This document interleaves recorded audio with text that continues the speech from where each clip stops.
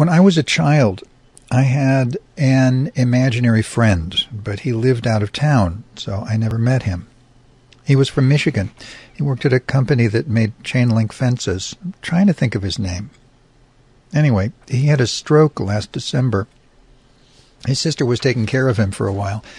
The younger sister, not Brenda. She wouldn't lift a finger for anyone in that family, not unless there was money in it. But I shouldn't talk trash about Brenda, not after what she went through with the hospital after Clark's accident in '07. They had an apartment above the hair salon. One of the twins told me it was slightly fire damaged, so they got a good deal on the rent. I don't know if that's true. I never heard about any fire, but I believed it because I was just a child. What was his name? I want to say Richard. Rick, maybe. I haven't heard anything about his condition lately, and, no news is good news. I used to hear his voice when no one was around.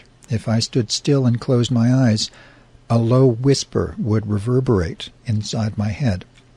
I had to concentrate and believe.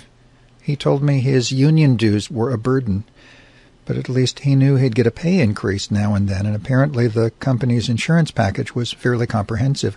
I didn't know what he was talking about, of course, but I liked that he didn't dumb things down for me. Naturally, I sympathized when his first wife left, Deanna.